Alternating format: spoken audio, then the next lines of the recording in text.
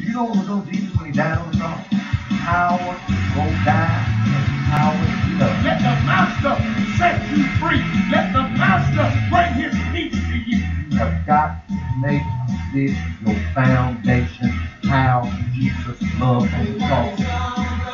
Welcome again to Jesus It's Answer Ministries broadcast. I'm Pastor Robert Scales, and I tell you, I got blessed by that word yesterday. Woo, glory to God. Let's get back into trading places with him. Jesus became our sin. God made him to be our sin on the cross, who knew no sin. So you got to realize that what God did was laid our sins on a righteous man. Now, Jesus did not lose his righteousness when God laid all our sins on him. He didn't lose his righteousness. What he lost was his fellowship. Are you listening? And so we've got to understand that when we get truly born again, and when we come short, we do not lose our righteousness. We don't lose who Jesus is and what Jesus did. We don't lose we're born of God. We don't lose that we're a new creature, and you got to become a new creature again. You don't lose that when you sin in the flesh and in your soul. What you lose is your fellowship. And so that's why 1 John 1:9 says, if we confess our sin, that he's faithful and just to forgive us and cleanse us from all unrighteousness. So sin, when God laid all our sins on Jesus, he was still just as right with God as he was before our sins was laid on him. What happened was God had to turn his back on our sins. But then God raised Jesus from the dead, and Jesus went in the cross. He went to the cross with a word that no man take up his life, that he had power to lay it down and power to take it again. Hallelujah. And so all of this that Jesus did on the cross was an act of God's love for us. So Jesus didn't lose his righteousness. He went to the cross righteous. He died on the cross righteous, and he rose righteous. But on the cross, his fellowship with God was broke. And then as soon as he got down there in the belly of the earth, it was restored back because our sins fell off of it. That his blood had paid the price for him. So Jesus had to go to heaven, and he told Mary Magdalene, I believe it was, he told her that touch me not, for I've not ascended into heaven. He hadn't presented his blood and his body to God for the sin of Adam and all the sins of the world. And so in heaven, you all, now not here on earth, in heaven we're forgiven. In heaven, we're forgiven of every sin. I don't care if preachers don't like that. It don't matter. Well, you know, Pastor, I just believe if you keep on doing something, God won't forgive you. Oh, then you have to change the Bible. Jesus already done forgave everybody. But the key is, do you walk in that? Because it doesn't make it work for you, because Jesus did. Jesus died for the whole world. Jesus died and took all the sins of the world away. The scriptures tell us that. Look here, let me read it to you in 1 Timothy chapter 4. And the Bible tells us in verse 10, for therefore we both labor and suffer reproach, because we trust in the living God. Anytime you really live in Jesus' love, which is godliness. Godliness is the love of Jesus Christ. when you live in Jesus' love, you're going to suffer persecution. It's coming, and you're going to suffer. And so, he said, who is the Savior of all men, italicized there, especially of those who believe. Amen. And so we know that when you really live in Jesus' love, the world is going to hate you. You're not for their music. You're not for their movie. You're not for the way they want to do things. Well, I just believe everybody needs to just do whatever you want and whatever you feel like. Just be free. Now, see, God, Christians ain't like that. We don't get to do what we want. We're led by the Holy Spirit. We're led and guided into the truth of Jesus Christ. We're under total submission and in chains and bond. I am in bonds and chains. Y'all can't even see. You don't even see the shackles around me and all on my leg. And I'm shackled as a prisoner of the Lord. I don't do what I want. I do what the Master tells me. I live what he says. And if I come short, I repent. Amen. But Jesus has been teaching me how to not come short. And so I just live every day, just live in him. And I don't never look, you know, I got you know, I was a basketball player. And so I shot, you know, close to 90% from the free throw line. It's probably high 80s. And so I never looked forward. And when I went to shoot a free throw, I really believed it was a free throw. I remember my son played over in Lighthouse, and if he missed a free throw, I said, son, that was free. So you don't want to miss something free. And so when I went up to shoot, I just knew I was going to make them. I never went intending to miss one. See, we should never live intending to sin. We should always be trusting in Christ that he is leading and guiding us in all truth, and he is showing us the ways of God where we walk in his victory. We should never look forward to messing up. You should never be prophesying everybody gonna sin. Everybody gonna mess up. We should be prophesying that we follow in Christ and we won't walk in darkness, because Jesus teaches how not to. John 8:12. He said, he that followeth me shall not walk in darkness, but have the light of life. And so God made Jesus to be sin for us who knew no sin, that we would be made the righteousness of God in Christ. Now, go back to 1 John 3:5, and we're going to read down through verse 7. And we know that he was manifest. Who? The Lord Jesus. To take away our sins. I'm just sad. And so many believers don't know this. That Jesus came to take away our sins. See, the key, you can accept Jesus, believe, died on the cross, forgave you, rose from the dead.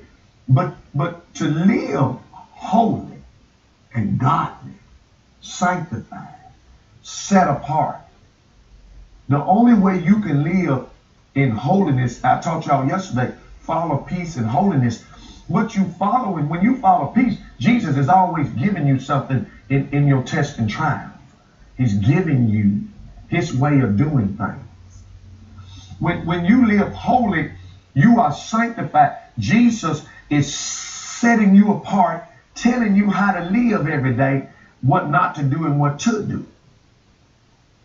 Now you will see God now. You will see God now. And when you don't live in, you don't usually see God now. But without which no man shall see the Lord. Really, in the Greek, you won't see God now. People wonder why ain't none changing. Because Jesus is not giving you nothing, and he's not telling you what to do. Amen. That's good preaching. And so we know that Jesus was manifest to take away our sins. Now the key to that is in him is no sin. So if we say that we have fellowship with him and we walk in darkness, see, fellowship with him, we're not talking about being born again. But if we say we have fellowship with him in our spirits,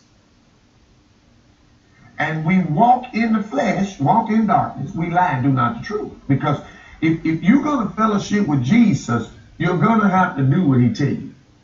And you're going to have to let him give to you. You're going to let Jesus speak to you. Amen. So in him is no sin. It is so vital for all of you listening and watching the broadcast to know that Jesus has no sin. That we have somebody who we can trust, who knows how to not fail, who knows how to be tempted, yet without sin. I was listening to a preacher, and I mean preaching a good word about Jesus fulfilled the law. We live in his obedience. He makes us righteous by the life he lived. He gives us the blessing of God from the obedience he lived. And under the law, it didn't happen. You had to obey, but you didn't get nothing but some curses. And I mean, he brought that thing, he broke it down, he shared about, Jesus and what Jesus did. And it's by his obedience that we live and move and have our being. It's by him. And then he get to the end of that. Got to the end of it and said that the way you make this work is you have to touch the hem of his garment. And I said, the hem of his garment? I said, no, that was a woman with the issue of blood touched the hem of his garment. I ain't got no garment. I have to believe in him. And he taught all them people that. And I guess they're going to go try to find a garment somewhere and try to touch it. But that's not what the scriptures teach us. In 1 John 3, we enter in, you go on down in chapter 3 here, 1 John, it says, and this is his commandment, in verse 23, that we believe on the name of his son, Jesus Christ, the character and the authority. The word name in the Greek means his character and authority. And then love one another as he gave us commandment. That's how we make it work. We believe in him. We trust and rely on who he is and what he did. That's how you make it work. And so you go to verse 6. And verse 6, you all, just absolutely exposes people's darkness. And that's what John was doing, so that people couldn't come in and fake like they're serving the Lord. They would be exposed. And here's what John said, that in 1 John 3:6, whoever abides in him sinneth not. Now, let me tell you what this means, because you could go around condemning people, beating people up, making people, you shouldn't wear pants, and you ain't holy, and listen, I don't believe in a woman wearing a man's pants. But when they make pants for women that are not like men's, they're not men pants. They're women pants. And so, they say if that's going to make you holy, then then they're not in the fruits of the Spirit. And I believe that women should dress modest. I believe they shouldn't be dressing that draws attention to them. You wear stuff so tight that you have to get a drill to get them on and a drill to get them off. And you got to do all kind of breathing exercises to button them up. Come on now. Come on now. You need to get you some bigger clothes.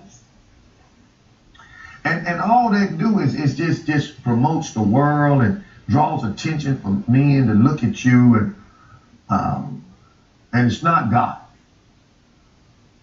But to tell somebody they don't wear no long dress, that they're not godly, that's wrong.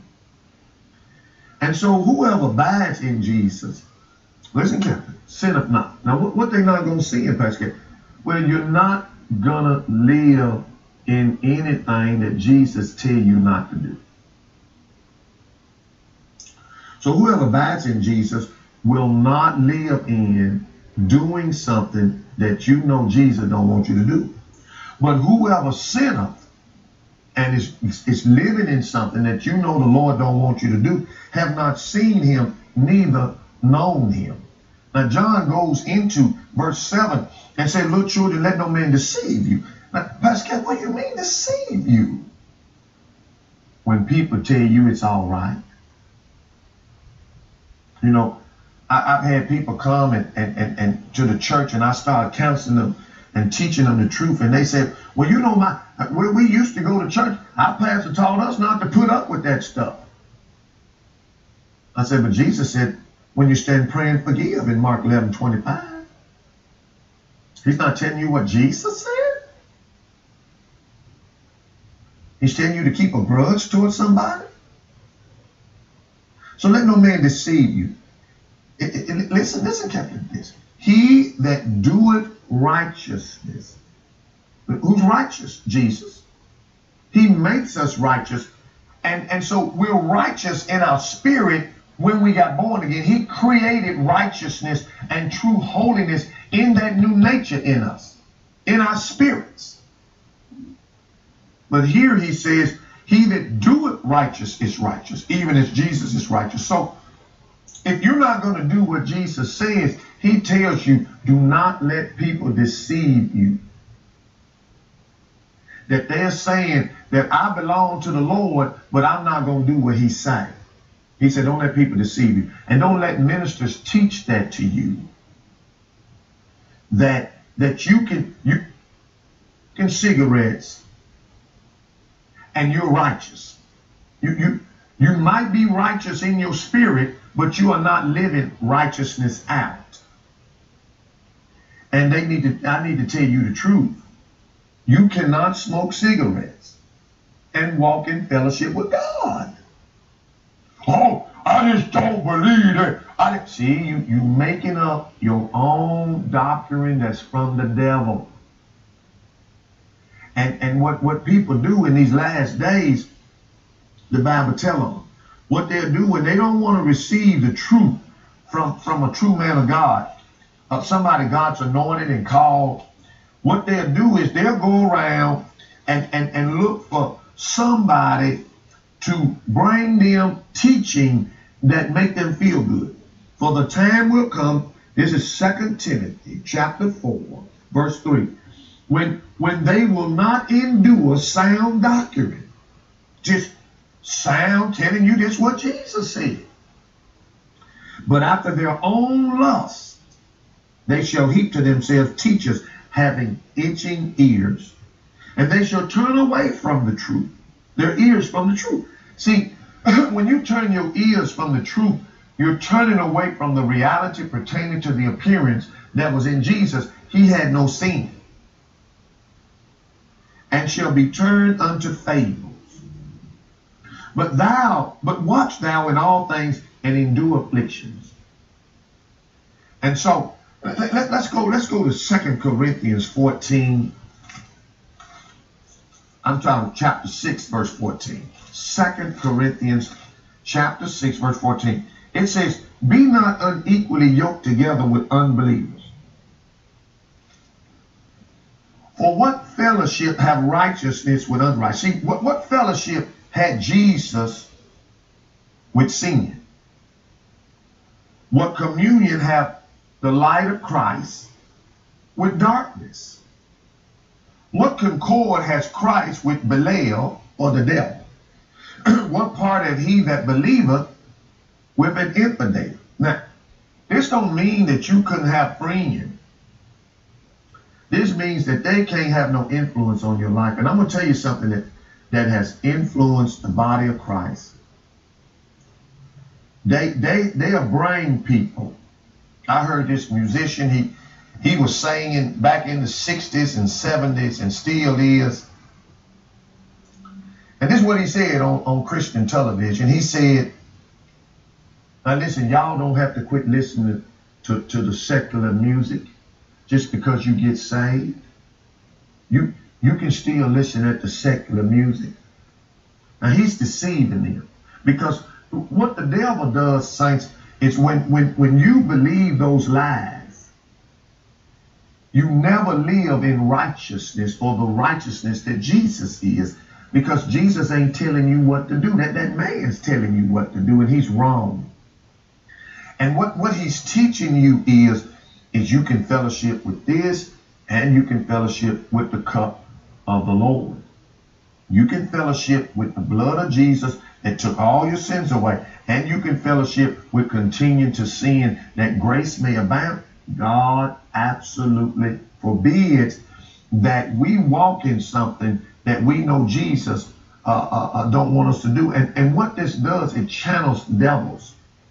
Listen to the word of music. And what it does, it channels spirits to make you get seduced, to bring doctrine of devils that make you argue and fight to stand up. I just, like people be listening to me. Well, I just don't believe all that Pascal said. See, that's a spirit telling you that. Well, I just think he's wrong. I don't see why I go to church every Sunday and I give to the church and I do it. It ain't nothing wrong with me listening to a little word of music. See, that's a spirit talking to you. Well, I go to church, but I gotta, I just drink once every week. On Fridays, I get a little drunk, but I don't do it no other day.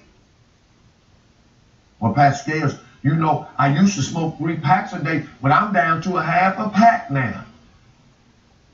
See, Jesus was the one with no sin. You're not letting him trade places with you. And you lay your cigarettes, you're drinking, whatever you do on Jesus, and then partake of the holiness and the obedience of Jesus Christ. So how could you bring the devil with Jesus? Then if you can't bring the devil with Jesus, how you going to bring the devil with you? And you're going to serve Jesus. So what concord is Christ with Belial? What parted he that believeth with an infidel? What agreement hath the temple of God with idols? What? See, the world should not be influencing us. The world should not be telling us what to believe. They shouldn't tell us about race, because there's only 2 families on earth, God's family and the devil's family. Ain't nobody else. And they really shouldn't be telling you white and black. Now they can do the world like that, but they shouldn't be telling the church that. And I believe in Black History Month for sinners. But I don't believe in that for Christians. Because God makes us who we are in Christ. And we don't need nobody, I just despise it, to be honest with you, but I don't despise it for other people. But don't give me the smallest month out of the year. And if I want Black History, I can do it every month of the year. I don't need you to do me like that.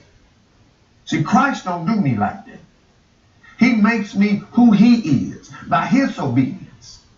And so I'm not trying to feel good about myself, because Christ done already made me who I am. So the Christians should not be embracing what the world is doing.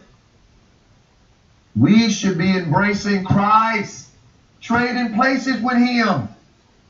Amen. What agreement hath the temple of God with idols? For you are the temple of the living God. God hath said, I will dwell in them and walk in them. I will be their God, and they shall be my people. Now here it is. Verse 17, 2 Corinthians 6:17. Wherefore come out from among them, be ye separate, let Jesus tell you what to do. See, when you come out, you're making Jesus your Lord. When you're being separate, you're letting Jesus separate you from and what you used to be and what you used to think, and then touch not the unclean thing. Don't be putting your hands to stuff that you know the Lord. Don't be turning on pornography. Don't be putting your hands to touch things and movies and things that are unclean. And I will receive you. See, I'll fellowship with you. And will be a father unto you, and you shall be my sons and daughters, saith the Lord. Amen. And so, you know, when you teach people the truth, it's not what they think. I can't tell you how you feel and what you think and make you right. I have to make Jesus right. And people don't even realize they have devils. And these devils will tell you, that ain't right. But the word says it is. I want to make available to you this 6 CD series, Trading Places with Him, Part 3. On the screen is our address. Amen. You can go to our webpage, robertscalesministry.org, and you can order them there with credit cards, or you can call our church, 615-237-9802. That's 615-237-9802. And or you can write us to Jesus is Answer Ministries. And these are $30, but you can get all 3 of them for $75. And I'll throw in the book, free, God's Grace Explained. And or you can just order the book by itself for $10. And we'll get these right out to you. They're changing people's lives. They're transforming their thinking. Everybody that comes to the church says, I learned more here in 3 weeks than I have my whole life. It's amazing. And so come and order these. We'll get them right out to you. I'll pay the shipping and handling. And I know that these will be a blessing to you. And you can write us to Jesus Answer Ministries, Post Office Box, your check or money order. Post Office Box 292-112, Nashville, Tennessee, 37229. Hallelujah. I know you'll be blessed. I want to invite y'all to Jesus Answer Church. Saints, I'm telling you, if God is speaking to you, if you really want to go and mature and grow spiritually, don't want to tell God what to do, come to Jesus Answer Church, because He will tell you what to do. Amen. And I want to thank my partners and friends. Thank you so much for your financial support. Thank you for helping me to get the gospel out. Saints, what I'm teaching is so vital in these last days. We're going to need this message in the last days. And thank you. You can go to our webpage, robertscalesministry.org, and you can donate on there from PayPal or use your credit card to donate to help us. Thank you for praying and obeying what the Lord tell you. Well, my prayer for you is that you will know the love of Christ that passes knowledge and be filled with all the fullness of God. From Jesus Answer Ministries, I'm Pastor Robert Scales. Remember, saints, that how Christ loved you on the cross. Believe in that love and go live it toward one another. Have a blessed day in Jesus. We'll see you tomorrow. Bye-bye.